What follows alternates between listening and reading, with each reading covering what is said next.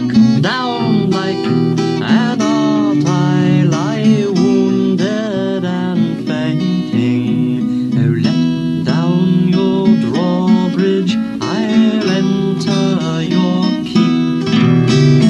Enter your keep, nonny, nonny, enter your keep, nonny, nonny, let down your drawbridge, I'll enter your keep. A keep is an Anglo-Saxon euphemism for a drawbridge.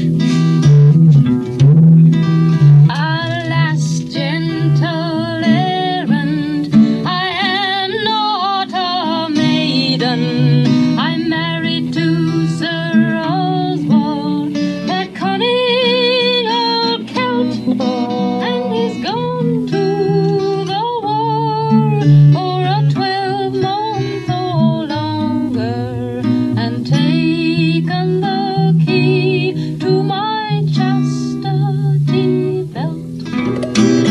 Chastity belt, nonny, nonny, chastity belt, nonny, nonny, taken the key to my chastity belt. Chastity belt is an Anglo-Saxon euphemism for drawbridge. Or keep. Your hands off it. Fear not, gentle maiden, for I know of a locksmith. To his forge we'll go, on his door we will knock, and try to avail us of his specialized knowledge. We'll see if he's able to unpick your lock. Unpick your lock, nonny, nonny, unpick your lock, nonny, nonny, see if he's able to unpick your lock.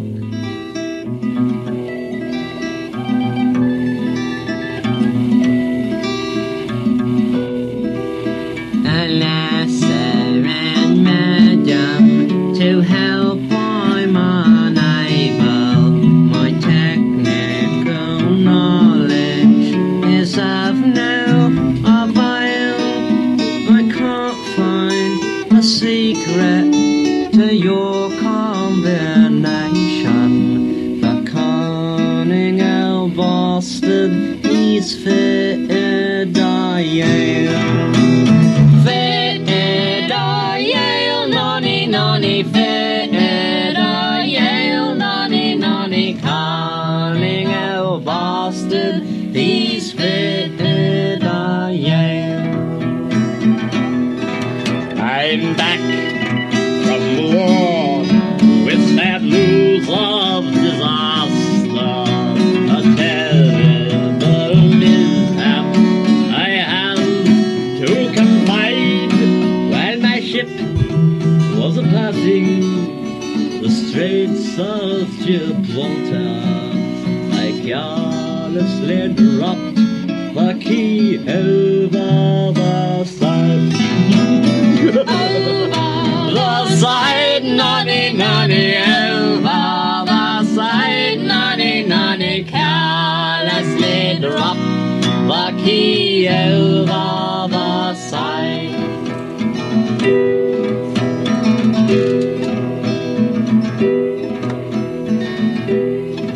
Alas, then, and alas, I am locked up forever. But up spoke a page boy, saying, leave it to me, if you will allow me to enter your chamber. I'll open it up with my duplicate key. Duplicate key, nonny, nonny, duplicate key, nonny, nonny, open it up with my duplicate key.